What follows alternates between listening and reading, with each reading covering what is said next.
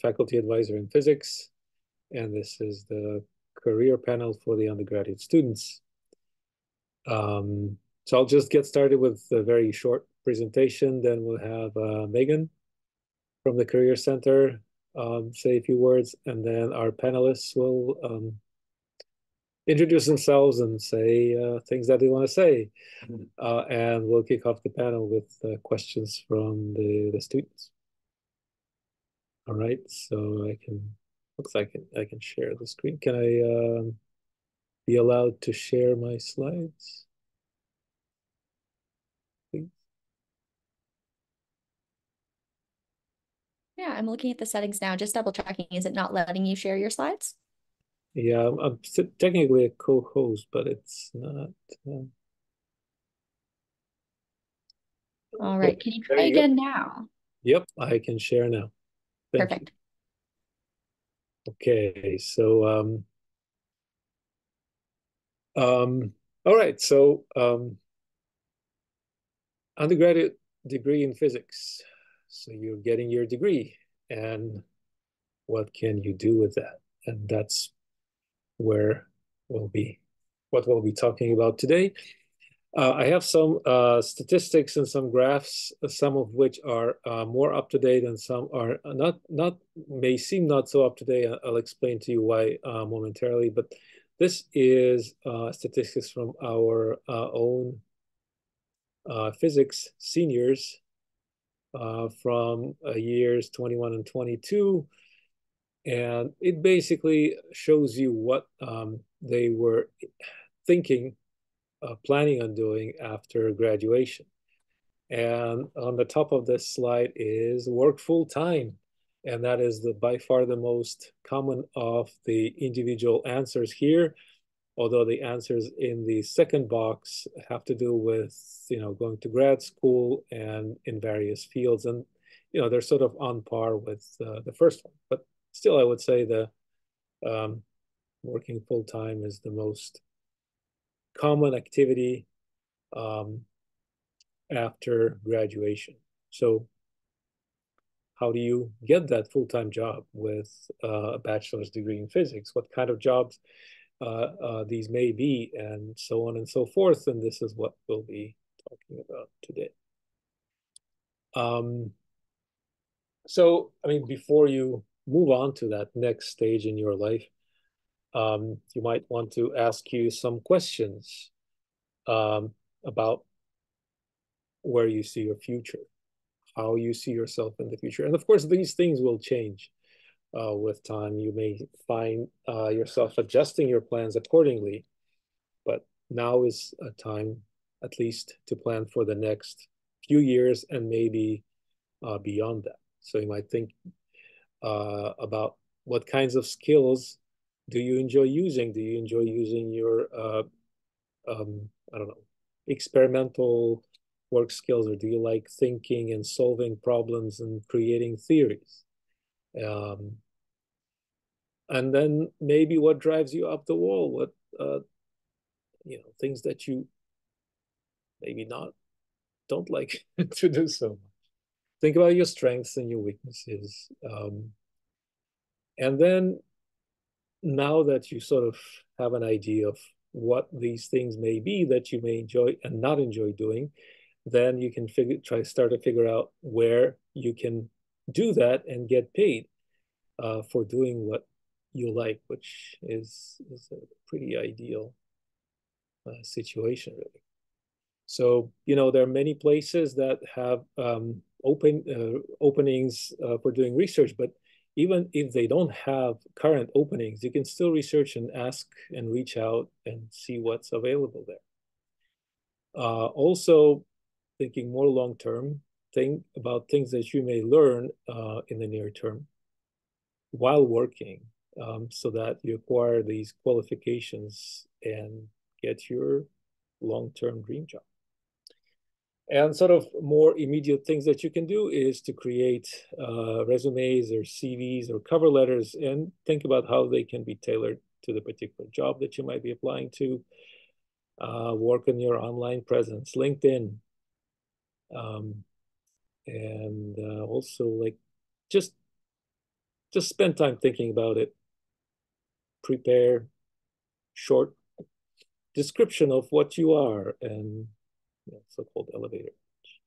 And networking is how you find your next job very often. So more graphs. This is even more ancient, and this is from combined 19 and 20 graduating classes of physics bachelors. So American Institute of Physics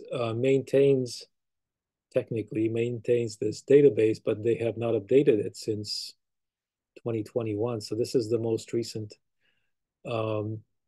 statistics, and I would say it's probably still valid. So roughly half, slightly under a half of physics bachelors find a job after graduation. About a third go to grad schools. Actually, no, it's more like, sorry, 40% roughly go to grad schools of various levels.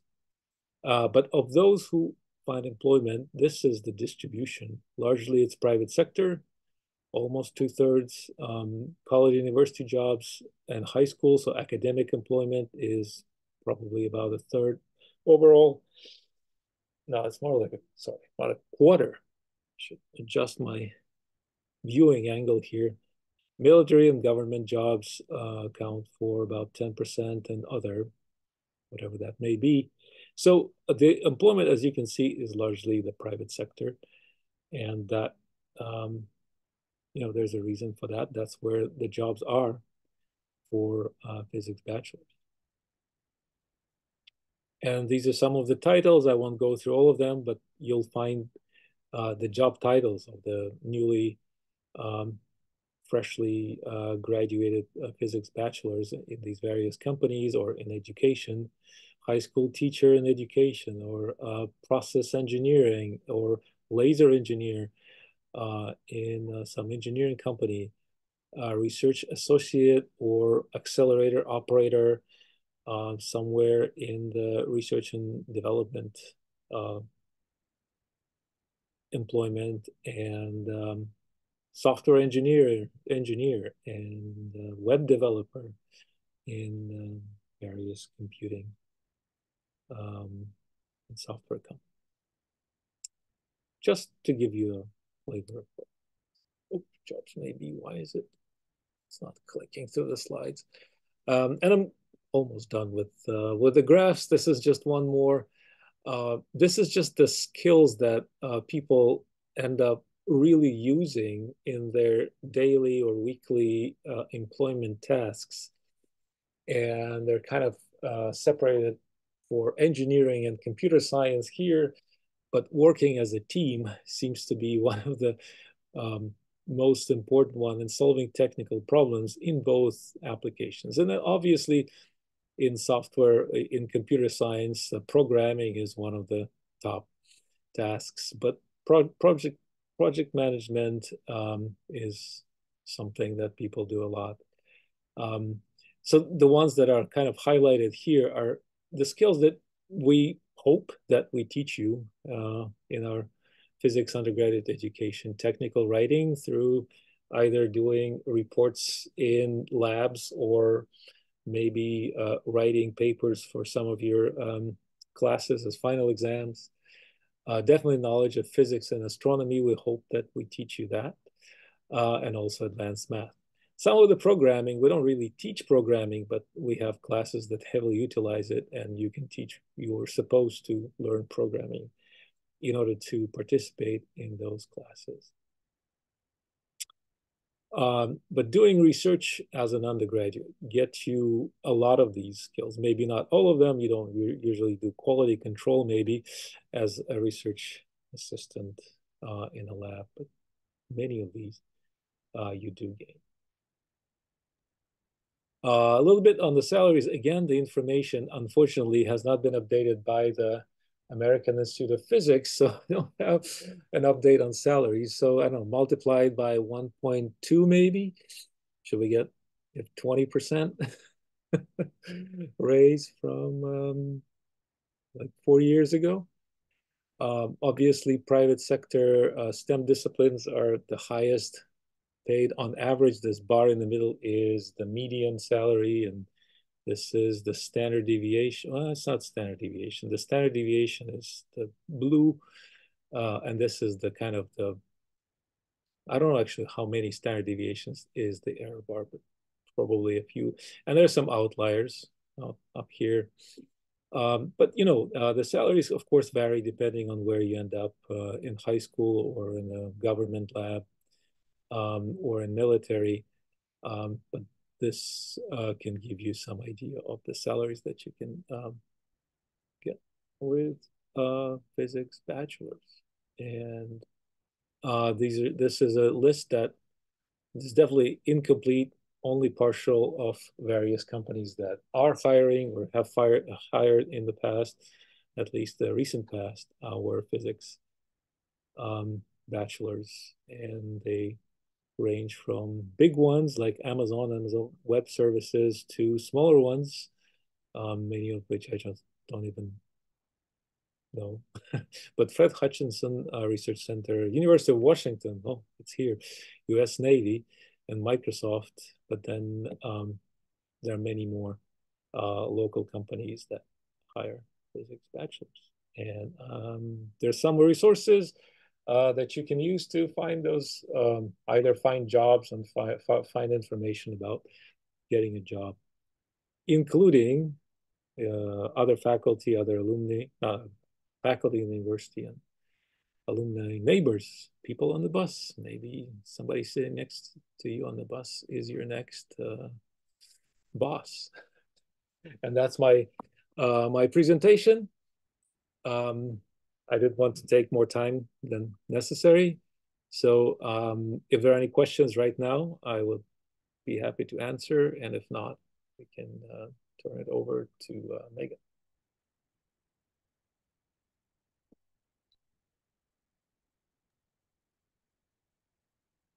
All right. If there are any questions, feel free to, keep bringing them up. But thanks, Boris. It's really exciting to be here to talk a bit about what we offer from the Career and Internship Center. Similarly, if there's any questions throughout my time kind of talking, feel free to put those into the chat and we'll take pauses. We can go through. I know that there will be plenty of time at the end for questions, both, for myself, and then we can get into a really exciting panel. So I am similarly going to just share some of my screen as well. So from here, just a brief introduction of who I am, and then we're going to just talk a little bit about what we offer at the center, digging a little bit into some of the topics that Boris here brought up, like being able to network with others and take that extra step to, meet the people on the bus and anyone else who might be of interest. So my name is Megan Wood. I use she, her pronouns. I'm one of the career coaches on our team. We can see here we're a pretty good sized team. These 4 folks here, myself included, are the career coaches.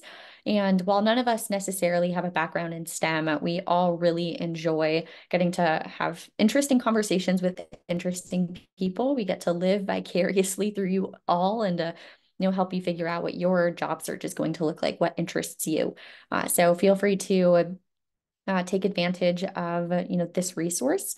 You don't just have now to use it as well. I'll use this as a chance to plant the seed that we're here for you throughout your your career journey, even up to 3 years after you graduate. Because there's a lot of things that we offer. So through our website, we do have a couple of things, and I'm not going to walk us through the whole thing, but I am going to highlight, a couple of really important pieces. So the things that I would really recommend kind of paying attention to, firstly, are the services that we offer. So I'm going to highlight, firstly, the fact that we do offer career coaching appointments. And like I said, it's both for current students at the undergrad and the graduate level, plus anyone who has earned a degree in the last 3 years. So you have 36 months, and we can talk about anything from helping you explore different career paths. Resume reviews are pretty much the bread and butter of what we do. We go through a lot of resumes, which is always really nice. Just get to help you better understand how to kind of portray yourself to employers. I know that job and internship searching is really big right now. And then now moving into things that are all about networking and interviewing is really big as well. With the addition of if anyone is interested in applying to graduate school, whether that be a master's program or a PhD level, like those are all things that we're all equipped to kind of help you kind of work through and, better, portray yourself, because that's a hard part of kind of translating your experiences to work for a different audience sometimes. So you can always schedule an appointment in Handshake.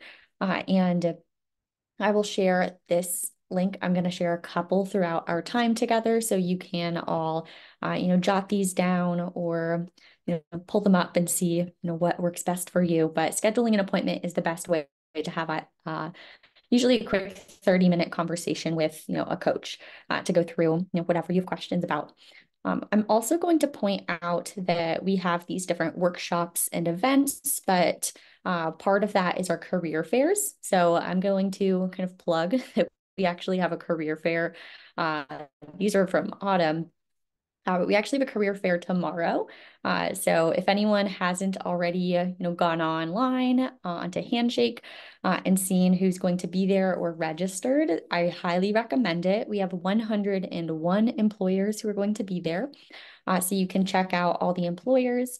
I'll also point out you can use different filters, like if you're looking for an internship versus a job. I know that there's at least one really valuable national laboratory that's going to be there that I wanted to, point out. The Pacific Northwest National Laboratory. There's a lot of other tech companies that are going to be there, plenty of other energy and government, companies that are going to be there. Pokemon is going to be there. There's a lot of really cool places that you can come and interact with. So highly recommend, even if you just show up for like a half an hour, 20 minutes, it's from 11 until 2:30 tomorrow at the Hub if you'll be on campus. And I mainly wanted to point it out because I know there's a really interesting employer, at least the one that's going to be there that I've recognized. So highly recommend. Beyond that, we also happen to have lots of different workshops and events that happen throughout the year. Lots of them are focused on, resume writing or cover letters. Again, either hosting or promoting other career fairs. There's for startups. There's one from the iSchool, the Environmental Career Fair. This is a very career fair heavy week. But these are cool ways just to get some basic just tips and advice in a slightly more hands-off way. So again, highly recommend perusing our services here. But I also really want to draw attention to our career planning resources because these are really great ways for you to, again, dive more into perhaps on your own, the kind of DIY resources about helping you better explore your options, like finding purpose for your career path or for your degree, helping you learn more about internship searching or ways to revise your resume. In addition to, again, our career coaching appointments. There's a lot that can go into that. But regardless, there's a lot of cool things that we can dive into in these conversations. One that I specifically wanted to point out was what we can kind of think about with our networking conversations too, because again, that was something that was brought up earlier, the idea of exploring and learning more about our options. And LinkedIn was actually something that was brought up in addition to like connecting with other faculty or alumni. This is the alumni kind of portion that can be really helpful. And I'll share this link as well, because this is a list of 5,355 people who you immediately have two things in common with, because this is all of the UW alum who graduated with a degree in physics from UW who have a LinkedIn profile. And this is a pretty good list of people. And I think LinkedIn is really cool for being able to kind of narrow that list down, because while the original number is 300 and basically 42,000, it's a little less daunting to look at 5,000, but still pretty daunting. So being able to, from here, start to recognize like, okay, yeah, I want to go to the career fair. I want to connect with someone who works at this national lab. All right, so now I've narrowed that number down to 28. I want to make sure it's someone who lives in, the Seattle or greater Seattle area. From here, we're looking at, a very, very reasonable number of 8. But if it's something that's, is a little bit bigger or smaller of different filters that you want to use, you can narrow it down even further, like what they do. If you don't care about what you're specifically going to or where you're going to specifically be working, but you really want to do, stuff in the field of research, or you want to work in operations or program and project management, being able to narrow that down is really helpful because there are so many people here who do really interesting things. And it's firstly showing you a lot of PhD candidates because they are, connected to me a little more through UW. But being able to scroll through and be like, oh, a research assistant who works, with Axion, or someone who works in astronomy, or research scientist and engineer, and being able to recognize all the options and maybe even being able to, connect with these people, clicking connect, adding a note to your connection request, and being able to turn that into, a conversation.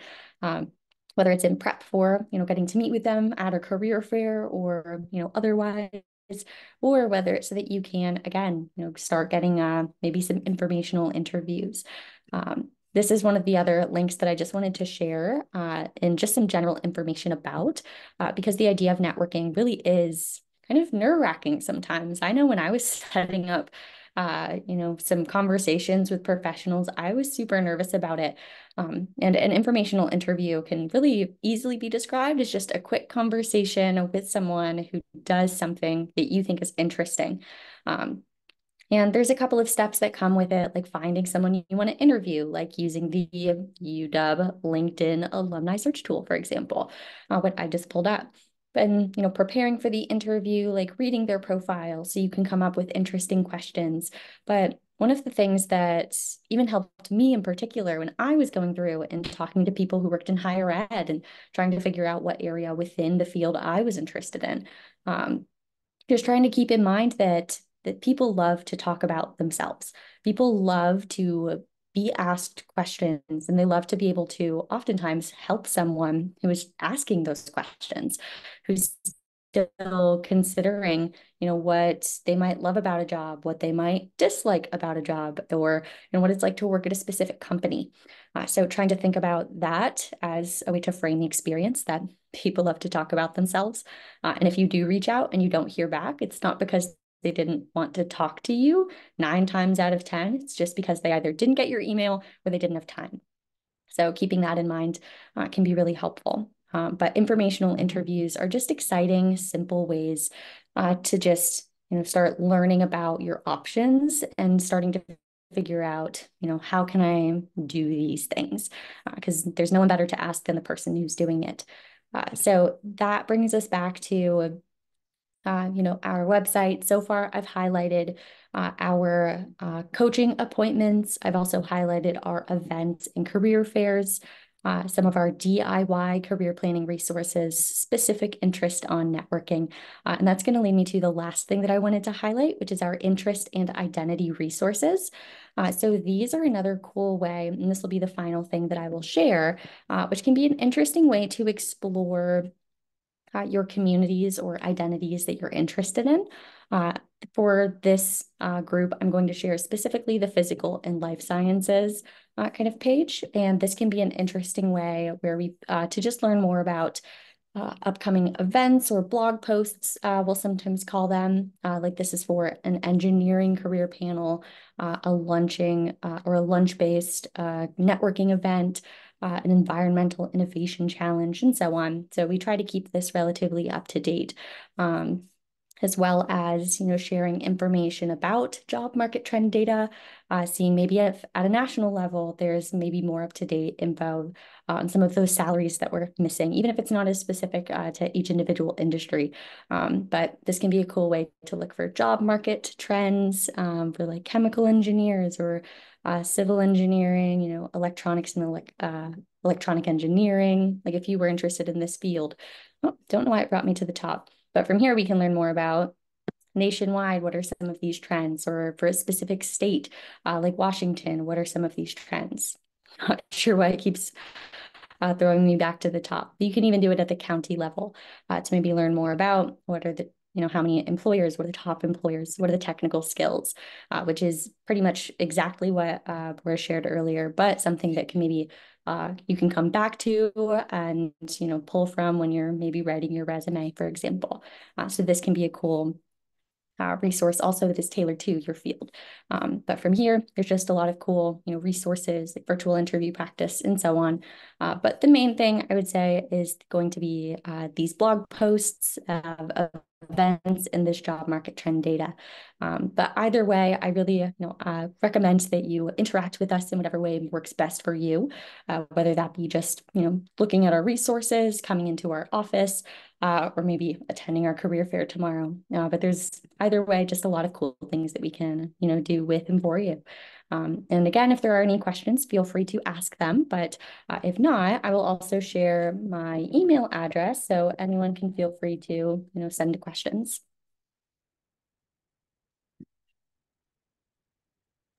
Thank you, Megan. That was great. Yeah, questions?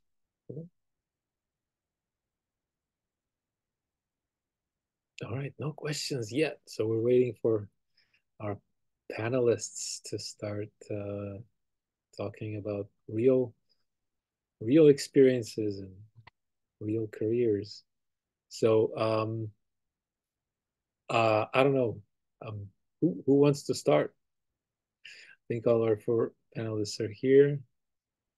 I'm looking at the list here. Anybody wants to start from the panel? Volunteer?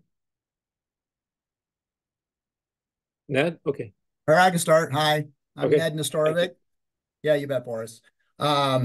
So I'm Ned Nestorovic. I run a company here called Seattle Photonics. I actually went to school there at UW and graduated in 1988, which feels like a really long time ago now.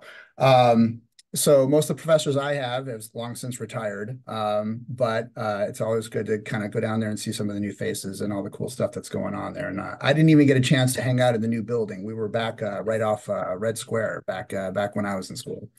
In any event, after I finished UW in '88, I went on and got a graduate degree. And the reason for that was actually I took the 300 level optics course, the lab optics course there at UW, and fell in love with optics utterly.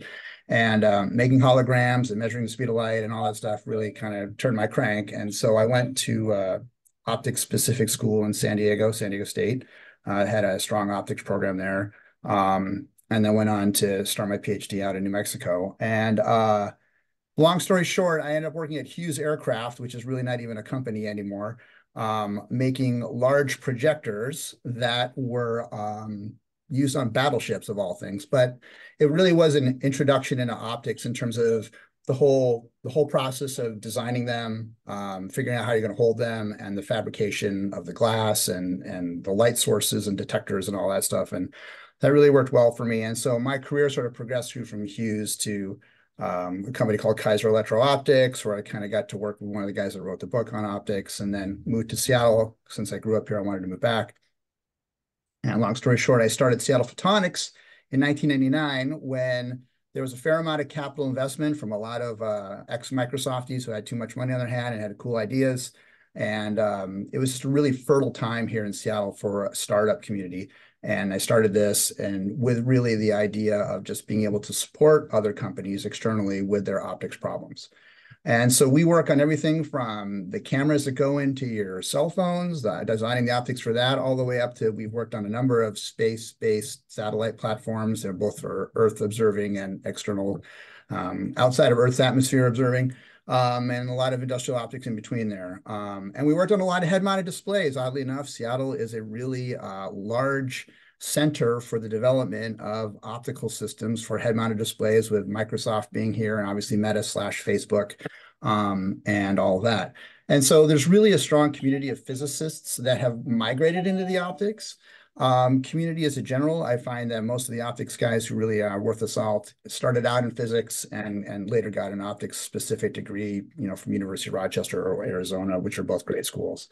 So long story short there, good for you for getting your physics degrees. I think as an employer, we look for people that we can throw at different problems and not worry about them in terms of micromanaging them. So having skill sets where you can run MATLAB and you can develop your own code to analyze images that you may grab, or being able to throw you in the lab and build an experiment up to measure the power of a laser, or any other number of different applications there. I think physicists in general are armed with tool sets that are much more broad, that you can sort of stick them into these little problem areas and have a really good, likelihood of success in terms of solving those things.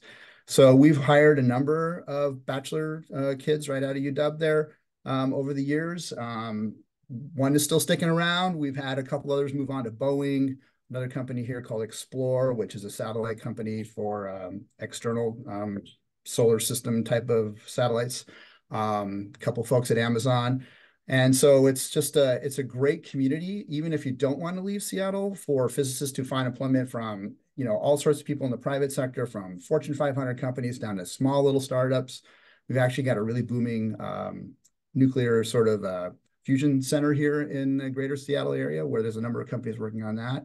And clearly with SpaceX and a lot of the companies that spun out as associated with that in terms of the satellite industry, Seattle's a really strong market for that. So, my one suggestion is, while I think everybody should try to find that one thing that you really love to do, and that's very important in your career moving forward, I think you'll find your jobs very easy if you love them. And it's easy to kind of, move up the ladder, if you will, in different companies. But don't be afraid of sticking yourself into an awkward situation too, where you're learning something new. Because again, as physicists, I'm hopeful that you're all curious. You want to apply those math skills. You're not afraid to work with your hands too, and do stuff like that. So I'll leave it there. Thank you, Ned. That was great. Sure. How about Arielle? Maybe you can go next. Sure. Hi. So my name is Arielle Leon, and I graduated with my physics and astronomy bachelor degree back in 2012, I think. And I am currently a software engineer at the Allen Institute for Brain Science. And let's see. So it was really hard for me to find a job right after I graduated, and I ended up working in a research lab in the bioengineering building for a few years before I ended up at the Allen Institute, where I've been for over almost 8 years now. And so, when I got into the Allen Institute, I first started basically plugging in cables and aligning lasers for their optical systems. So kind of plugging that optics heavy work that Ned was talking about. I ended up doing a lot of laser optics, but I always loved analysis. I always loved software, and kind of slowly migrated my way into a software engineering role, mostly for instrumentation, where I worked for 5 years before I moved into a new position as a software engineer for the analysis team, where I build the pipeline infrastructure for all of their large acquisition systems. And so, Allen Institute, I feel like I got really lucky with. The hiring manager was also a physics PhD grad himself from the University of Washington, and knew that, by hiring physics folks, you can end up with a pretty good worker. And I know that I am a good worker. And I think that my physics degree really helped me not be afraid of learning anything new. I still do that. I'm very curious. And am able to jump into any problem and do my hardest to try and solve it. And if I don't know how to solve it, I know where to go. When you're in a company, you usually have resources all around you and people that are willing to help. And so I definitely think that that's how physics, played a role in my career, and me moving up in my career as well. And then let's see. So I think the other thing is just being able to work on a team, being able to communicate effectively the different problems that you're working on. Those are all things that I think physics really, really helped me in. And yeah, I guess if you're coming into the field and you want to get a job, I would say, it might be challenging, but do everything you can to get your foot in the door somewhere. I think that's one thing that was also really challenging for me was, being an entry-level UW graduate, going to a FANG job for me wasn't, that was something that's really hard to do. And I think even now it's probably harder because the UW produces a lot of really great students that are all hungry for those entry-level positions. But I mean, I still definitely try and apply, but don't be afraid to look at other companies that aren't necessarily paying positions, especially if you want to go into something like systems or software engineering.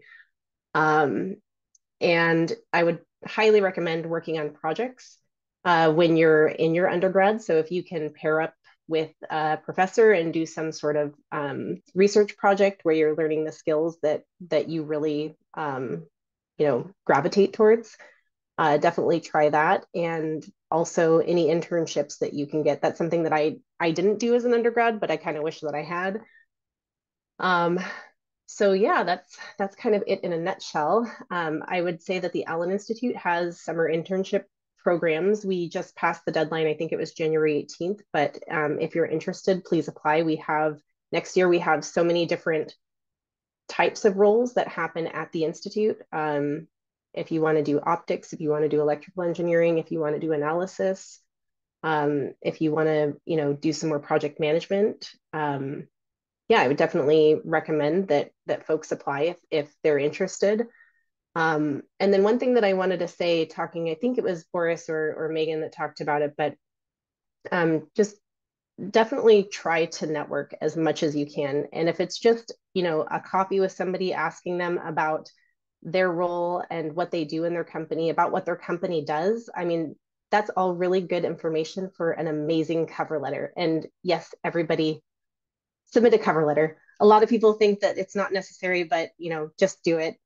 Put in those pitch words about the company just to show that you know about the place that you're trying to apply to. Yeah, that's about it. Excellent. Thank you. So networking, and more networking. Yeah. Theme. Excellent. Thank you. How about Matt? Can you go next? Sure, I can go now. So my name is Matt Arielle. I just graduated this past summer, 2023. I did the comprehensive physics track, and I also studied astronomy.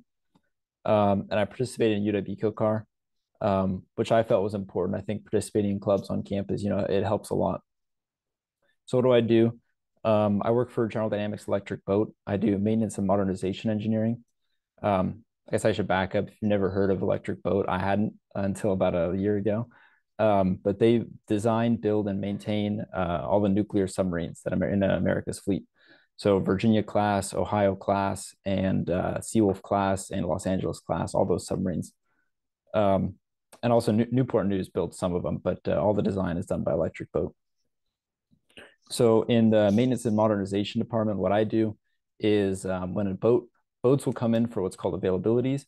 And when they need some upgrades, they need repairs, they need whatever, I help plan and organize and support the execution of that work.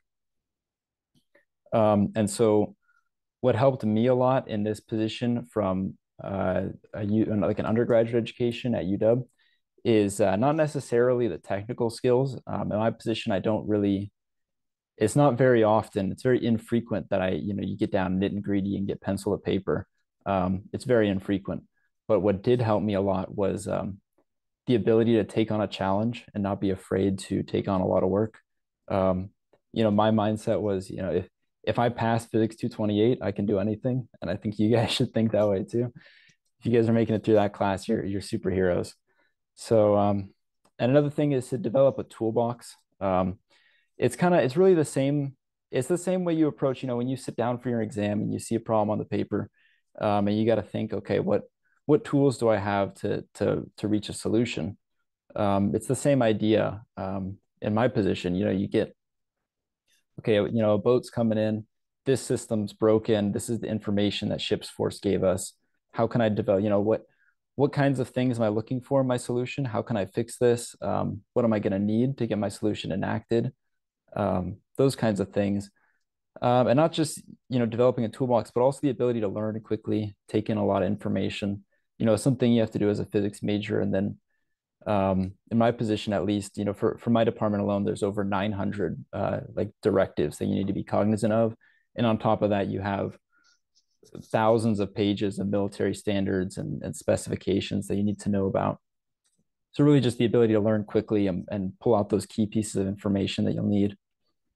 And on the topic of skills, you need to be successful. A big one is have reasoning behind your actions. So the same way, if if I'm working on a test and I don't know, I can't figure out the problem, I can at least put something, I can get something down and try to get that partial credit. It's the same idea here. Just try to have reasoning behind your actions, because there's a lot of guardrails that prevent you from going totally off the rails and doing something really, disastrous. But if you do make a misstep, you want to have a reasoning on why you did it, and you don't want to just say, well, just because, or it's, the guys in the offsites did it, and so I thought I could do it, or whatever. And also communication. Soft skills are deceptively important. It's really, really important to be able to communicate your own ideas and be persuasive, especially when you have to interface with the customer. So obviously, since we're building nuclear submarines, the only customer is the Navy. It'd be kind of strange if there were other customers, but when you do have to interact with the customer, it's the same kind of idea. You want to make them happy. You want to be diplomatic. Sometimes you run into little, you get into a little scuffle and you don't necessarily agree. But you have to, at the end of the day, you have to make them happy.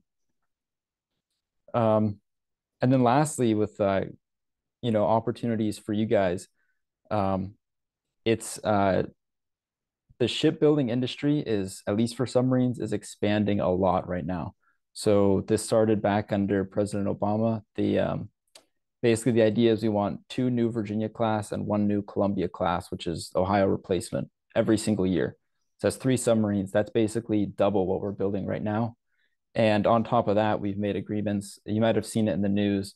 There's this agreement, this partnership called AUKUS, Australia, United Kingdom, United States, where we're sharing submarines with Australia, and we're actually going to give them to 1 or 2 Virginia class subs. So basically what that means is there's a lot of expansion in the industry right now, lots of new jobs. To put it into perspective, Electric Boat employs roughly 22,000 people right now across all its sites, and they're aiming to hire about 5,000 people every single year. So that's a lot of people that they're hiring, a lot of opportunity. And I noticed by coincidence when Megan was sharing her screen about the career fair in the hub, 3 of the seats there. So I saw one for Newark Naval Undersea Warfare Center. They're related. We work closely with them a lot. Pearl Harbor Naval Shipyard, another one that we work closely with a lot, and Puget Sound Naval Shipyard. So they've got 3 booths over there just hiring people for essentially building submarines. There's a lot of opportunity. And it's definitely something to look into. So that's all I have.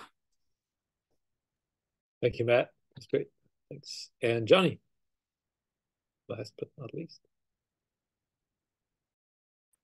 All right, thank you, Boris. Gosh, wow. So fascinating how all the panelists are working in very different jobs. Gosh, I'm feeling a little imposter syndrome here.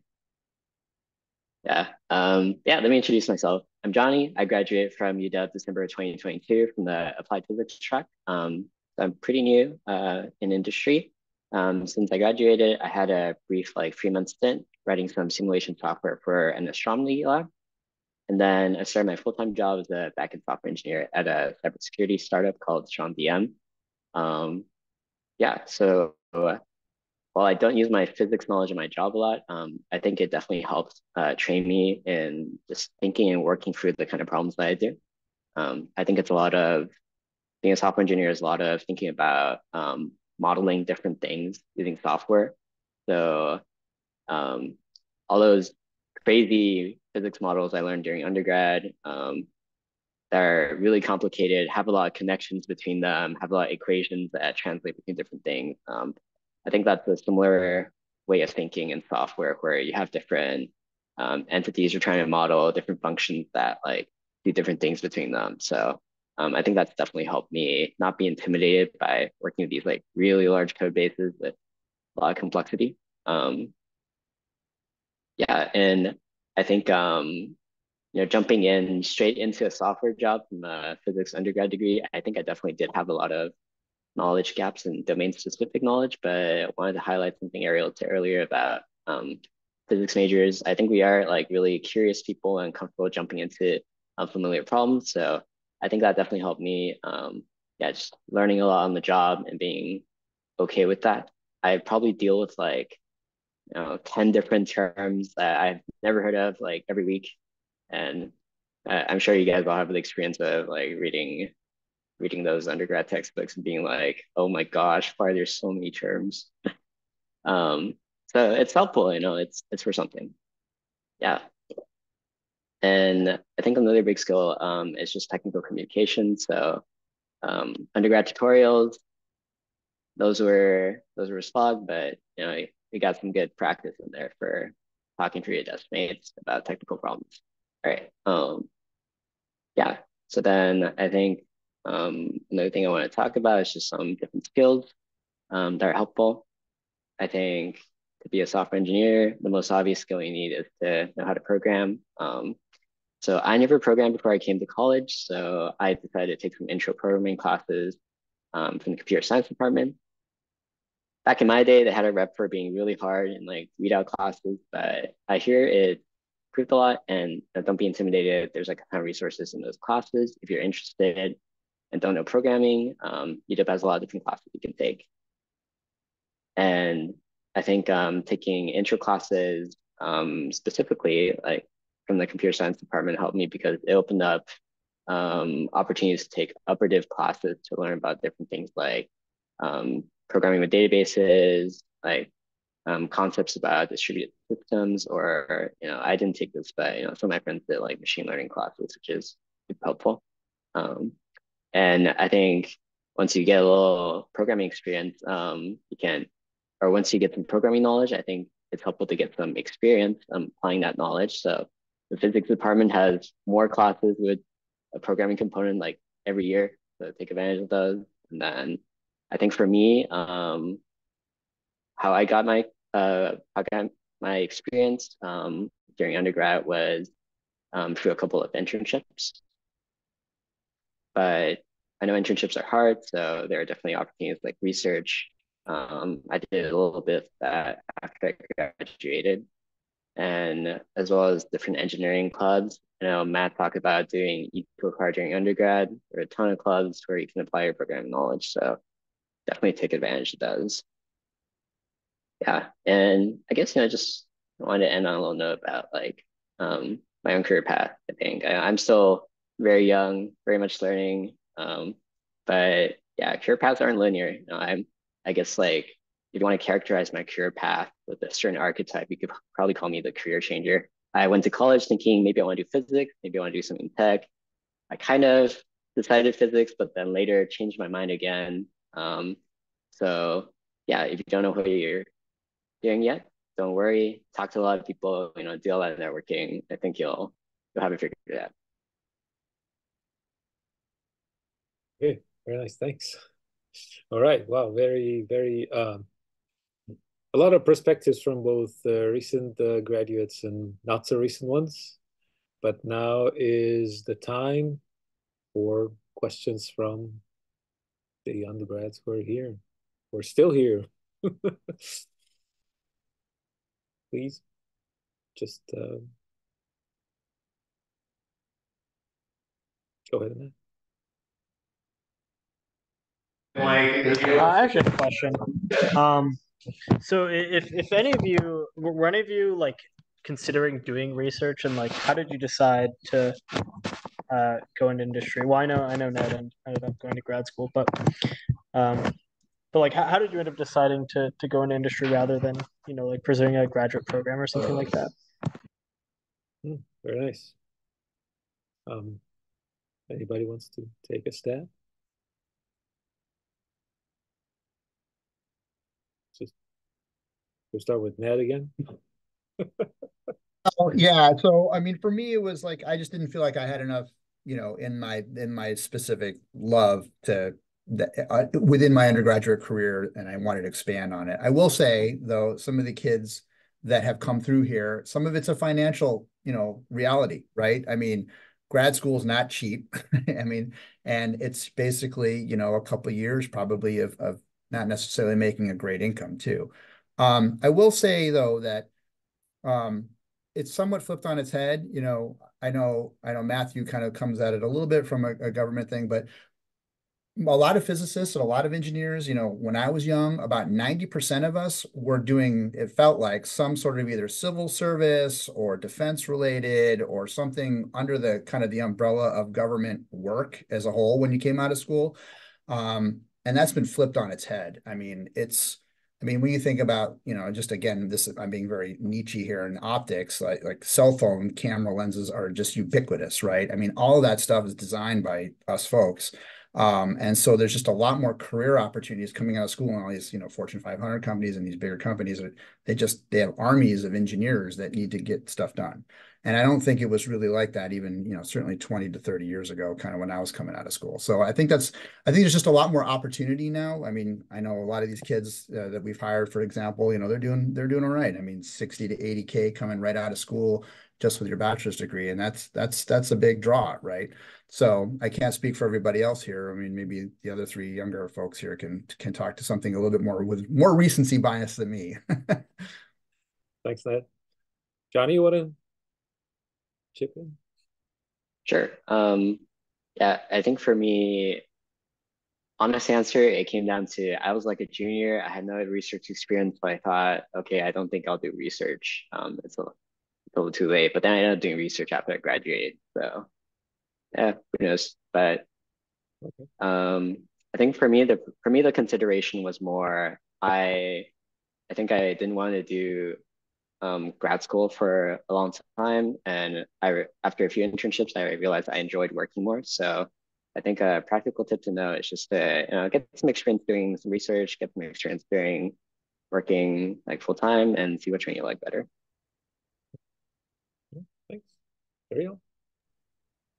Yeah, so there was a couple of reasons why I decided to go into industry. So I actually had a lot of research as an undergraduate under my belt. I was on 3 different projects when I was in school, but I think I was first financially motivated. But second, I also knew that going into grad school at least would, you know, what would be the end game? The end game would be to get my PhD and to become a professor, which I know is really hard to do, especially in right now in today's market. But then I was also thinking about, well, I could start earning money now or get a PhD and then maybe earn a higher amount. But I felt like, if I was working without a PhD for that many years, that maybe it would be about the same, which I think that's true. It is. And then the other thing is that, even though I didn't go to grad school, I'm at least in the company that I'm at, I'm very much research adjacent. I'm right there working with neuroscientists, answering really hard questions. So I get to, have my cake and eat it too. So. Awesome. Thank you. Pat? Yeah, so I agreed with what Ned spoke about a lot. It's a balancing act between the opportunity cost of spending another 2, 4, 6 years in school and your education costs with doing that. And in my opinion, it wasn't something I wanted to pursue. I wanted to do something different. I wanted to get out into the field and do something different after, spending my whole life in school, basically. I wanted to do something different. As much as I wanted to do research and I would have liked it, it's just you got to balance what you want to do in the short term. And it's not like if you go out in industry right when you graduate, it's not like you're signing the rest of your life away. It's like you could go out for 2, 3 years and say maybe I want to come back, or maybe I'll find a company that will pay for my master's or something like that. There's tons of opportunities, and it's not like you're locking the door behind you. So that was my thought process. Yeah, thank you. I can just maybe just follow up on that real quick. It is not unheard of to come back and do a grad school PhD even after spending a couple of years working after your bachelor's. I've had 2 PhD students like that in my lab, and I would say they're probably the best students I've had. They have work ethics that you don't find in kids who go straight from from the undergraduate program. So it's a valuable. Thank you so much. Okay. More questions? I think so. We have 1 hour for this. Is that a strict time limit? Because we're getting close to that 1 hour bar. Jeannie, is that the, we can go, okay, a little bit. Okay. Well, we'll try not to. But other questions, please? People who are here to learn about careers, your questions. All right, Zero. Yeah, I have a question. So, how common it is or how acceptable to learn ability after you get the job? Or you just actually need the ability before you apply for a job? Okay, thank you. Who wants to start?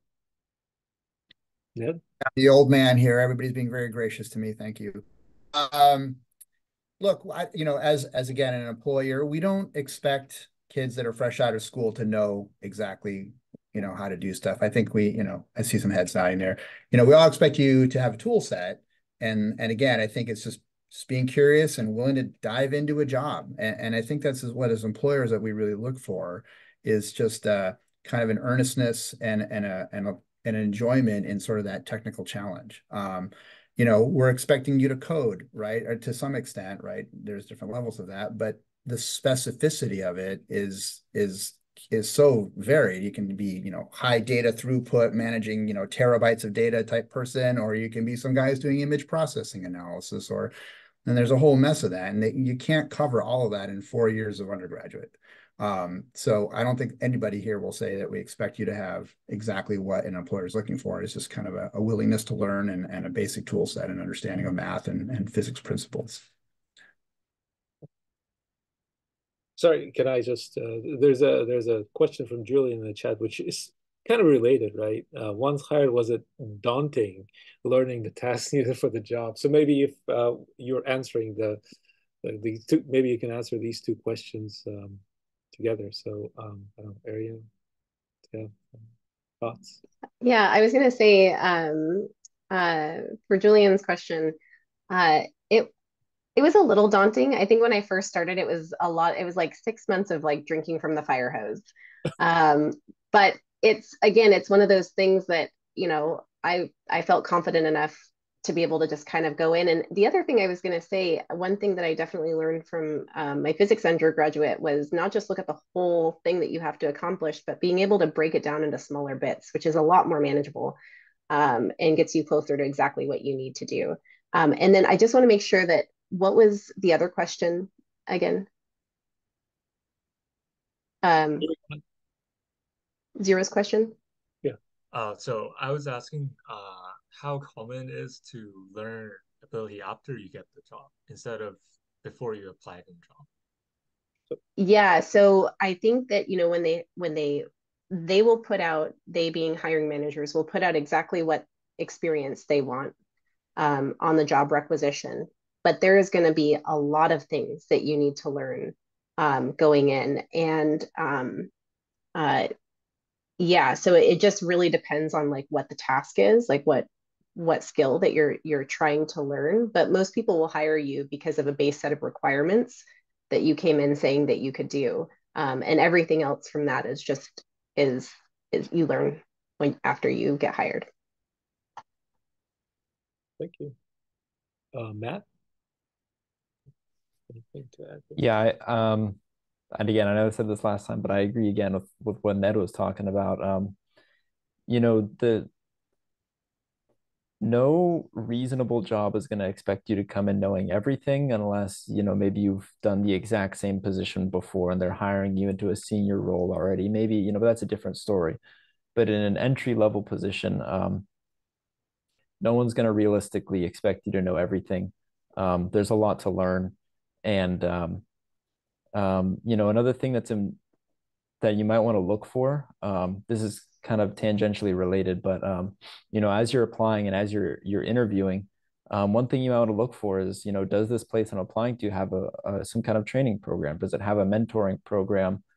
Like in my case, what really helped me is Electric Boat, at least the department that I was in, has a mentoring program. So when I got hired as a new hire, I was assigned a mentor. And when my mentor got hired, he was assigned a mentor. And there's a whole chain of mentors and mentees so that you can, you know, you have someone that's, you know, they're like a sponsor for you. You know, they've got your back. They take some, you know, when you fall, they take some of the responsibility too, because they're supposed to be there for you. And they help you learn. Um, and so, you know, that might be one thing that, you know, if it's something that you worry about, am I going to know? How am I going to be able to learn to do this job? If it's intimidating, picking up a lot of information, which it can be, maybe one thing you might want to look for is a place that does a strong mentoring program and something that's going to have, you know, a structure for you to learn. Because again, it's if the places that expect you to know everything right at the start as an entry level are, you know, they might not be the best place that you want to work if they have unrealistic expectations like that placed on you. Thank you. Johnny? Yeah, guess nothing super different to add. Uh, yeah, yeah, I think there's the baseline of what you need to know to get the job, and then there's all you need to know on the job. I think that's how I would summarize it. And at least for the tech world, usually that's you need to know how to solve coding challenges. There are all like really good resources out there for that. And on the note of like mentoring, support, and training, maybe a small tip from my experiences, I think smaller companies and startups might tend to have a less structured onboarding program established, but then it might have higher degree of support because you have a smaller team. Big companies it varies a lot. Big companies can vary by the team, can vary by like what department you're working for, but in general, I do feel like there's more established onboarding processes for new hires. So that was one challenge I faced when I like started my company. It was the first time they hired new grads out of college. So definitely there was like a steep learning curve for me. Okay, thank you. Well, we're a little over time, but if there are some quick questions from students, we can probably keep going a little bit. Not any closing remarks? Oh, sorry.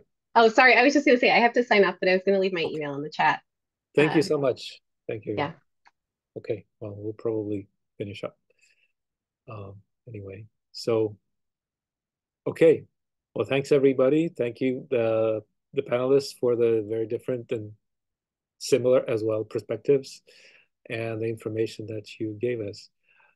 So I would say that, okay, we have, I was going to say that if you're interested in connecting with our panelists, please actually email me and I will connect you up, but there's an email for Arielle.